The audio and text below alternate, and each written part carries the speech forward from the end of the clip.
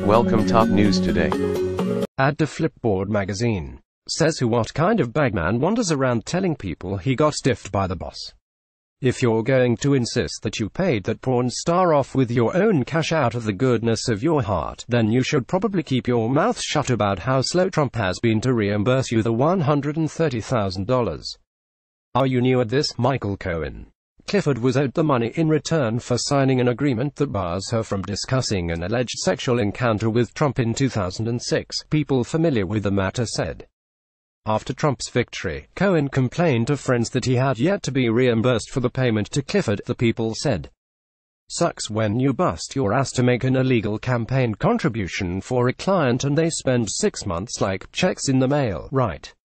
Yesterday the Wall Street Journal reported that the payoff to Stephanie Clifford, aka Stormy Daniels, almost didn't happen.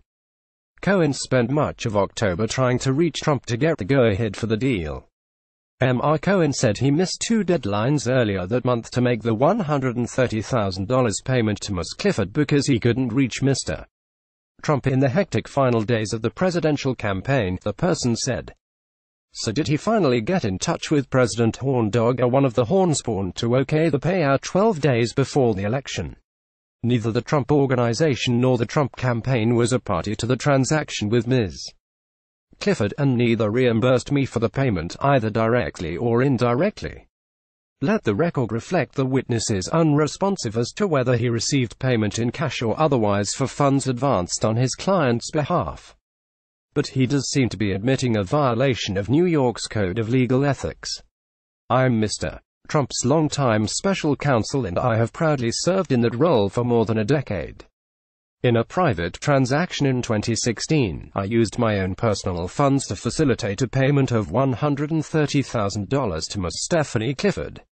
You facilitated it, did you? Okay, boy chick. Have fun explaining that to the New York State Bar. It sounds like you fronted the cash, and they didn't pay you back right away. The best case scenario is if you never got paid back at all. In which case you might be on the hook for an undisclosed campaign contribution, but you're not part of a conspiracy with the campaign to cover it up. But if those weird payments from the campaign to the Trump org made their way into your pocket, well, you're going to have some splaining to do. And what's this?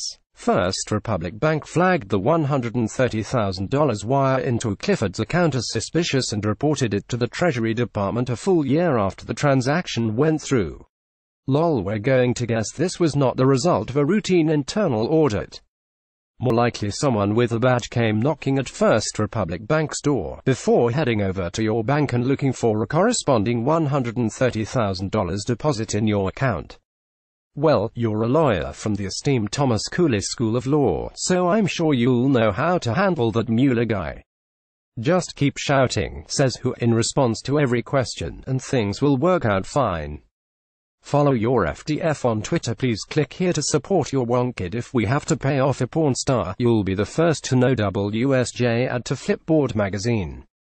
Wonkits march on. The teens march on Washington by popular demand. Yeah, Wonkit is going to DC also. We will be in your town, if your town is one of these. Fargo, North Dakota. March 13th Street.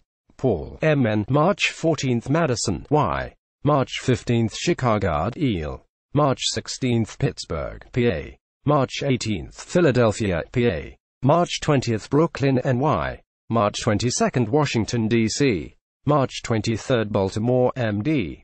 March 25th Morgantown, WV. March 26th Learn more. March with us. We love you. You pay our rent.